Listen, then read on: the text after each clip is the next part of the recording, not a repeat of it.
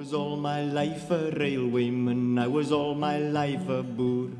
And there's none unkinder than a man's own kind, I'll tell you that's for sure. Well, at 14 the O-Beetle I was caught, and I sweated my guts in the camp for the bombs I threw and the bridges I blew, and here's what I get for thanks. Oh, the turning wheel. I've always been interested in the area of identity politics, and the fact that art and music can play a very important role there. The apartheid regime had this idea that that people had separate cultures, and they pushed that idea pretty hard.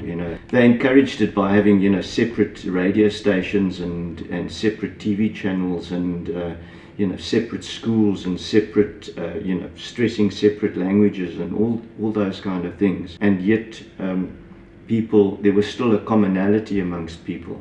And this was why, for me, in terms of the struggle, this is where I operated. I operated within the cultural struggle, and in trying to work in what I thought of as the grey areas. I think the challenge is always to do with identity, and even to this day, music tends to be made almost where people live, and people still live very separately. So the challenge is to find ways of reaching out and working across these barriers.